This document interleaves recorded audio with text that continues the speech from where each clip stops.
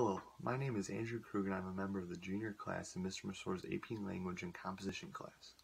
Today I'll be giving a brief talk on my summer reading book that I read titled The Incomplete Book of Running by Peter Sagal. The book is a very reasonable and enjoyable 192 pages in length. It is a very quick read that can be well read through within a few hours of reading put together. The author, Peter Sagal, is known to many as many different things.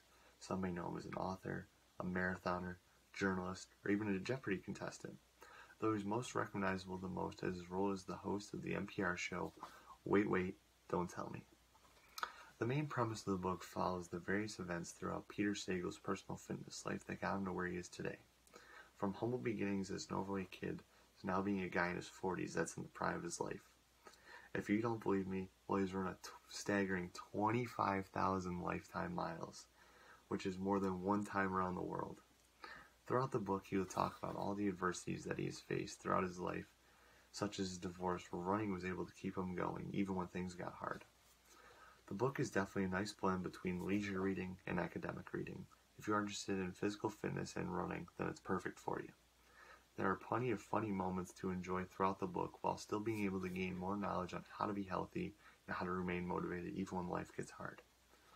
One of the best places in the book that showcases this idea is where he says, "But while we are running, we leave our troubles behind, if only for a minute, or at the very least we sweat them out. To run is to find some purity in the corrupted world, to find some simplicity among the impossible complexity. It's just running." Something that is constantly evolving throughout the book is the voice and style based on the events that are occurring. Sagal is able to change the style and shift the tone when necessary. For example, his style makes the tone much more somber and sad during the part where he talks about his own personal experience with the Boston Marathon bombing.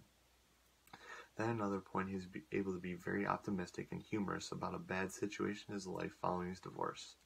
He tries to make the best of it by saying, "At the same time, I didn't want to mark this first solo divorced dad weekend by laying around the house eating takeout in my underwear and watching TV. That seemed like a bad way to set the tone." His style is always trying to be upbeat and look at the good that life could bring by taking advantage of the good things in life. Something that Sagal has always done. Even when things have gotten hard for him, running has been an outlet for him to escape and feel better. One of the funniest parts of the book takes place when Sagal enters into his first ever Cupid run. It's something that you most definitely have to look into at some point.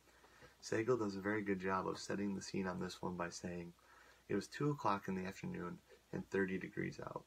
Warm for a day in mid-February, which was fortunate because I was standing on Market Street in St. Louis in my underwear. I waved my arms around trying to stay warm without hitting anybody with my Cupid's bow and arrow that I was holding." I'm just going to leave you with that much, and you're just going to have to find out how the rest of that plays out. When it comes to the book, I think that what readers will love the most or not love comes from the background that they have about the certain topics discussed in the book. One thing's for certain though, everyone should love and enjoy the comedy that is created throughout the book by Peter Sagal.